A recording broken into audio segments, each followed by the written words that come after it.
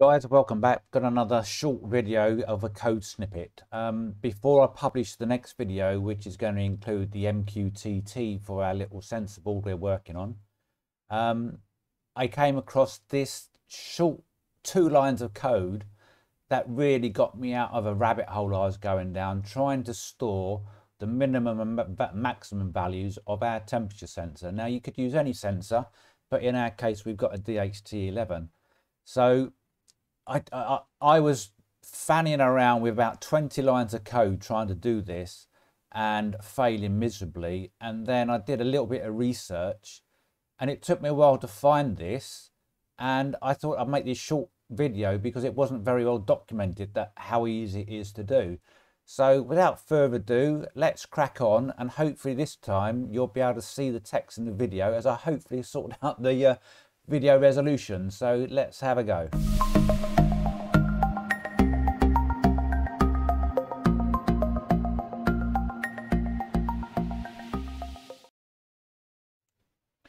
So here we are with the code. So if you've got our little board, or you've got a D1 Mini, any type of sensor, or Arduino, you can follow along. So let's just see what I have done, which has saved us hours. So basically this, you're used to this and you should have this library installed, and here's the details of the library if you haven't got it installed. We are using, if you've got the same kit as me, the little blue sensor, the DHT11. So we're just defining it here. This, if you remember, is defining our connections of our screen, and it was slightly different to a standard pinout, so we had to put this in. We're declaring that pin 5 is the pin the sensor is actually taking the data from. This is the declaration, I believe it's called, to tell the DHT that we're on pin 5 and it's a DHT11. Now this is some strange figures I had to put in here because just make sure I'm recording. Because if you look, the min temp I've had to set to 100 and the max temp -40.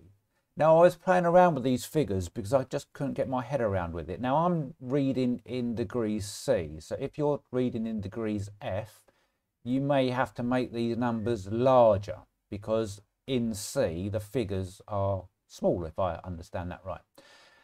So anyhow, you have to put a value in greater than the initial temperature your sensor is going to read, and a figure, in this case, lower than the sensor is going to read. And if you don't, it doesn't do the maths correctly. Now, I could use a float further down in the code, but I always like to declare my stuff at the front, so I sort of know what I'm declaring and what I'm setting up.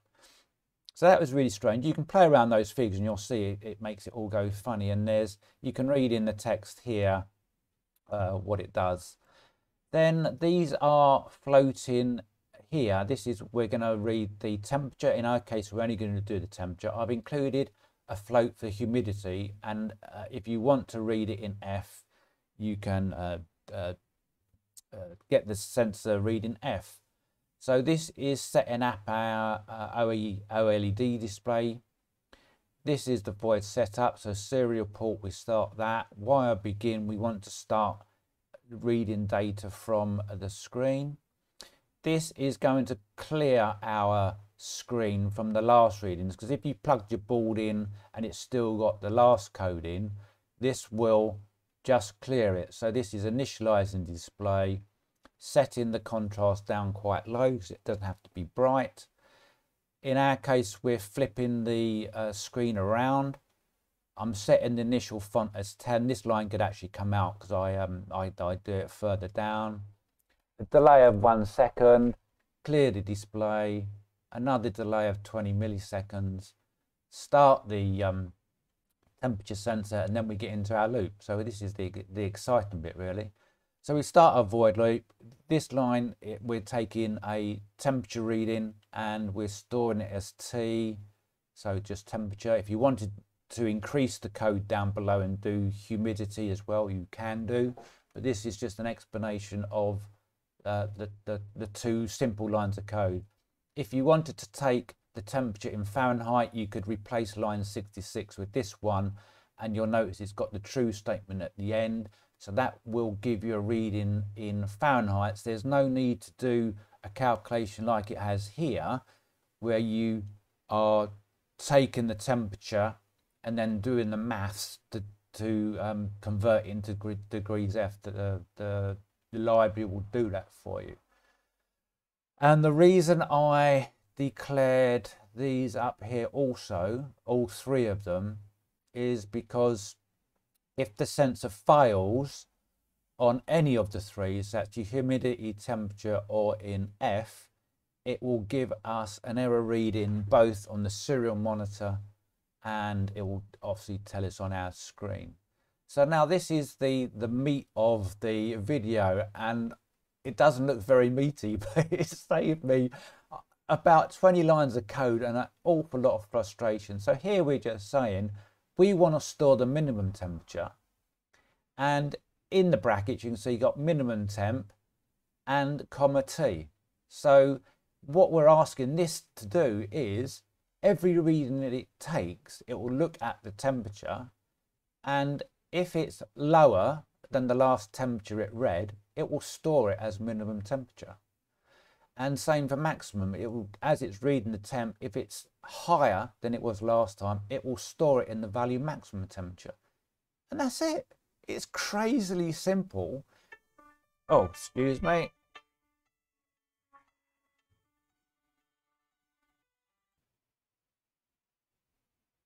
Now where did we get to? Sorry about that. So yeah, so this is storing the temperature. So it's really, really easy. So the next thing to do is we're printing the data out to the serial monitor. And this is another new code that I found to help us align text on the OLED screens. So I've used it down here. It's a command to center it in the middle of the screen, left align or right align. So here we are clearing the display. We are setting the font to 10 because I want the small bit, because I was running out of space using the larger font. So I'm going to align the text small font in the middle. So here we just got to declare the center pixel of the screen. Now our screen is 128 by 64, so we declare 64 is a center, and this is what we want to print, and strange enough it will print in the center of the screen. So you can play around with that. If you add more text here, it centers itself on the center line.